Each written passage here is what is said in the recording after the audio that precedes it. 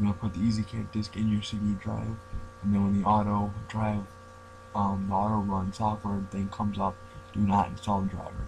This is the first part. Second part, you want to install the video studio, and you're gonna want to reboot after that. And then yeah, you basically won't need the CD anymore once you have this already on your computer. And the step three, there's about 6 steps here. It says do not install the EasyCap USB drive yet, so don't put it into your computer. Don't put the actual device in your computer. And then the 4th step is install the software that you have saved, which there's actually a YouTube link that a guy put up to the software.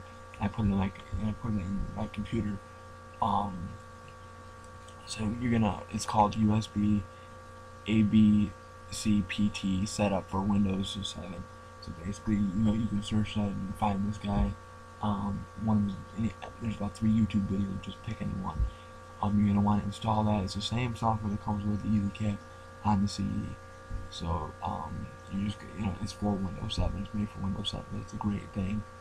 It works. It works. The quality. My testing is good. Alright, step number 5 is plug the EasyCap device, the actual USB stick, into your USB port, and then you're going to want to, you're going to want to reboot your system. After step number 4, after you install the software that you downloaded, you're going to want to reboot. And step number 5, after you put it in, you're going to want to reboot so it can set itself up.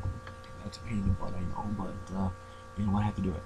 Alright, and then step number 6, let's see, after you reboot, it says to use the ULEAD software, but I tested that out. I was working on it for about 20 minutes, and it would not, it let me see my screen, but it would not let me hit capture video.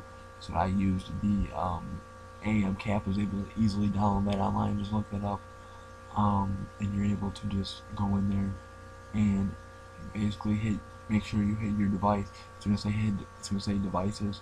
Make sure it's probably going to say like USB 2.0 or something, so make sure you hit it, and then you're going to want to pick out which audio. If you want to not have the audio on my video that I just didn't work, so I just did no audio because it was live, and it's pretty late here. So yeah, and then you're going to want to just hit start capture, and you can capture out of it for about 30 seconds, and then you're going to do that, and then you can hit stop capture, and then I had it saved on my desktop, so you can just easily find it.